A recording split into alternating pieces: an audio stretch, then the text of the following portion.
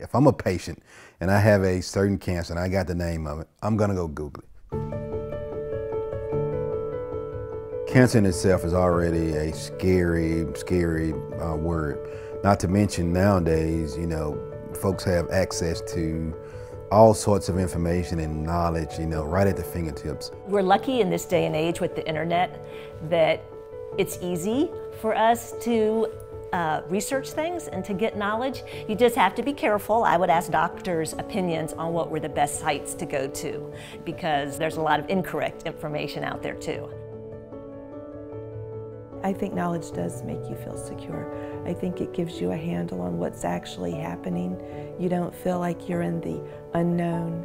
You don't feel like maybe your body's betrayed you or something. You have a sense of knowing what's going on. You know that you're in control of your body, not that your body's in control of you. If you had asked me 15 years ago, I would have told you that cancer doesn't run in my family, but both of my parents had cancer and one of my sisters has had cancer. My father was diagnosed with cancer in 2004. I was diagnosed with cancer in 2009, and my mother got cancer in, I guess, 2012 or 13.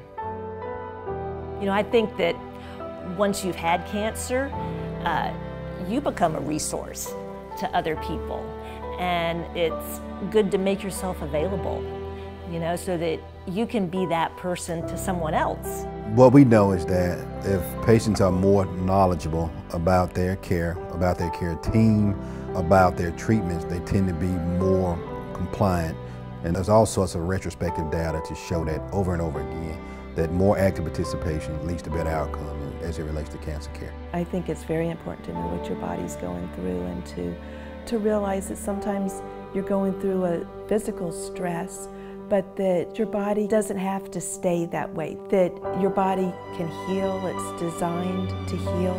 And I think my parents both looked at knowledge with such a positive thing, that knowledge, they didn't let fear overwhelm them, they just let the facts and I've got this, I can do this. That's what knowledge does.